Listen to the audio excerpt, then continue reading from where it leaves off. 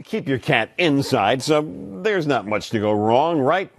Well, guess again. That's what we find out when we ask the vets. Hi, I'm Dr. Donica Salamoon at the Ballston Spa Veterinary Clinic with Cricket.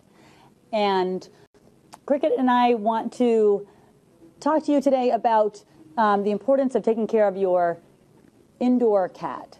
So a lot of times we'll see people that come in with their cats when they're kittens, and then we might not see them again until they're older cats. What I want you to know is that there are a lot of things that we have to continue to protect them against when they're indoors.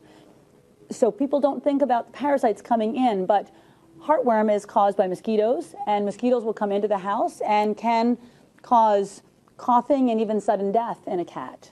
Fleas can come into the house, and we think about the terrible scratching and hair loss that happens, but also they can carry tapeworms and a bad blood parasite that causes blood loss in cats.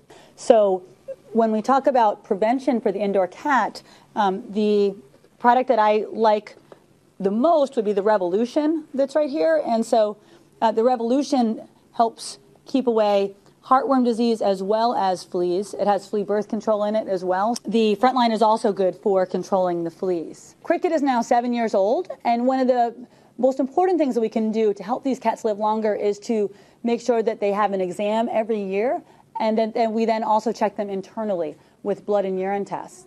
So when we check them externally, we are looking to make sure that their teeth are still healthy. They will start to get cavities and they will have a hard time eating. We want to make sure that their heart is still healthy. They'll get heart murmurs as they get older. And then we want to feel them and make sure that we're not feeling any changes in their abdomens. Doing these tests, we can do simple things to help the cats live longer. Over here, I've got a bag of food. This is a kidney diet. And so very commonly, we'll see cats with changes in their kidneys as they get older. And simply doing something like changing the protein levels or even adding canned food so that they are getting more moisture in their diets, those things will help cats live longer. So from Cricket and I, we just like to say, get your cat in every year.